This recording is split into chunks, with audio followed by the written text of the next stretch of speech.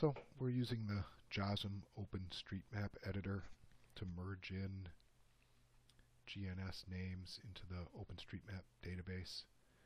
And you can see I'm currently working on a task, and as always I start at the bottom and work my way up, going back and forth, up and down the rows.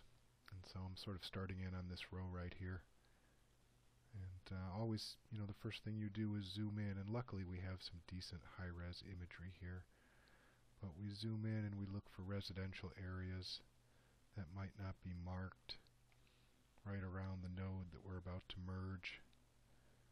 And the Bing satellite imagery, I don't really see anything unmarked right around here. It's not exactly perfect, as you can see. There's some cloud cover. So I would zoom out a little bit. And again, working up my stack, I would then look at the Landsat 8 normal. And I guess these are some sort of pools of water or something. I don't know exactly. It's hard to tell. Anyhow, it's not a settlement. So I don't see anything under Landsat normal coloring. Nothing that isn't already marked. This is marked, that's marked. False color. Doesn't really show me anything either, so I don't know, whatever, that might be something.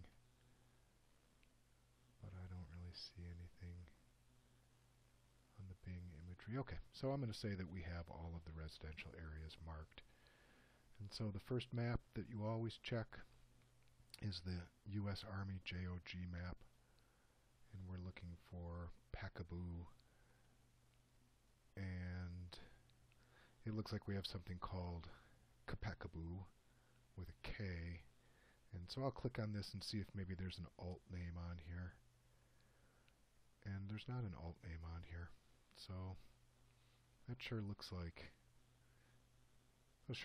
it. So the next thing I'll do is I'll check the AMS 1955 map. And that one has Pakaboo on it. And again, it's pretty close. This is not an unreasonable distance from what exists in the imagery to what the AMS map says. That's totally fine. So there's nothing else really around here. So I'm going to think that this is it. JOG map shows it with this Kapakaboo and the AMS. I think that's it. I think that we just need to add this as an alternate. We need to add this as an alternate name. So I'm going to go ahead and do that. I'm going to say this is alternate name 1. And I'm going to spell it Kapakaboo. And I'm also going to put I'm going to say fix me.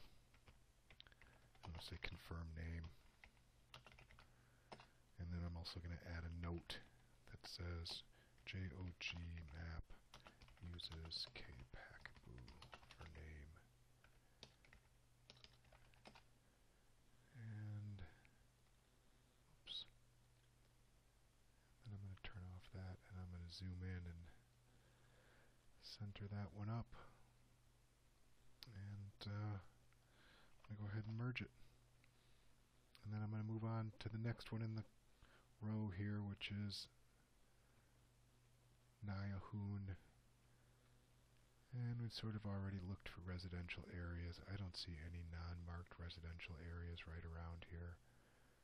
Quick check with the Landsat imagery. I don't think so. I think all the residential areas are probably marked for this one. So I'm going to check the JOG map and cross my fingers, and the JOG map has a Nyahoon on it, and it looks to me like it's probably this settlement right here. You could also, you can look when you're doing this, if these things aren't matching up or if it's difficult, look at the roads and look at where they place the node in relation to the road. So there's a hump in the road, and this appears to be right after the hump in the road. So I can actually see that in the imagery itself. There's the hump in the road, and there's the first settlement right on that side of the hump, which matches up pretty well with what the JOG map says. So I'm going to guess this is Nyahoon. Just for kicks, we'll look at the AMS map.